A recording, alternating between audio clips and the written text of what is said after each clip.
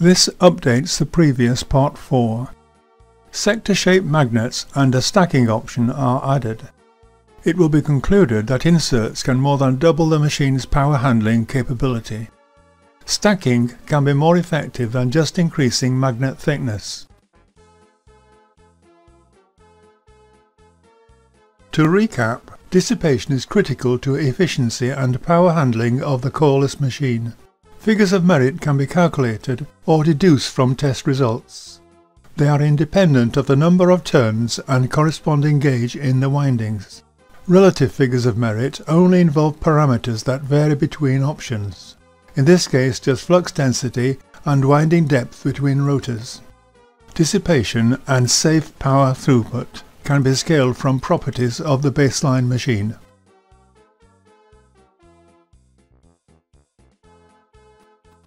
Initially, 4 basic options were considered.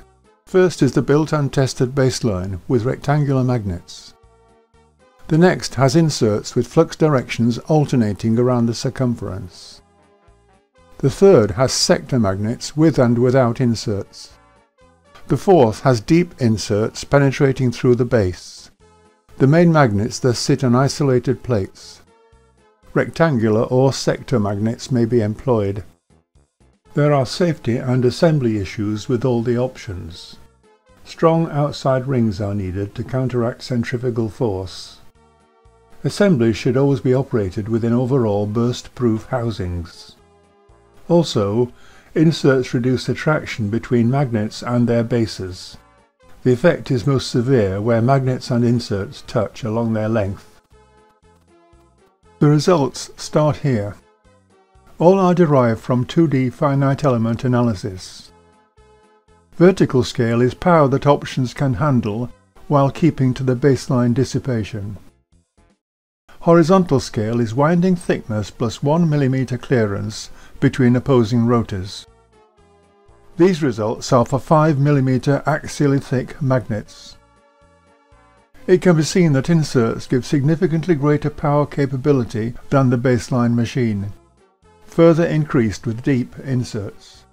Sector magnets, here in red, show further improvements with and without inserts.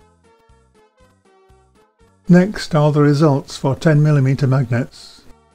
Power handling capabilities range from 13 to 30% over the 5 mm equivalents, a little less than expected. This appears due to the greater length of the more powerful magnets. Flux increase is limited by their reluctance, and leakage between adjacent magnets is more than proportional to the increased drive. It is calculated that better performance for the same magnet cost should be given by double stacking the 5 mm option as shown here. The central steel disc does not affect the useful flux pattern and may be eliminated or retained for convenience. In this example, flux distribution through the stators remains essentially identical to the single case.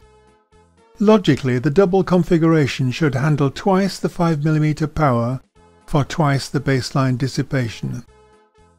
This is equivalent to √2 times or 40% increase while keeping to the baseline dissipation. Calculations show that appropriate stacking gives similar improvements over all the 5 mm options. Here is a summary of the total results.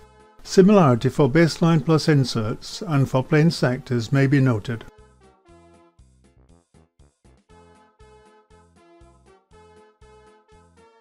It is clear that inserts offer improved power handling over all options of the baseline alternator. Sectors, naturally, offer best performances, but may be difficult to implement with inserts. Axial stacking offers greater capability than increasing magnet thickness.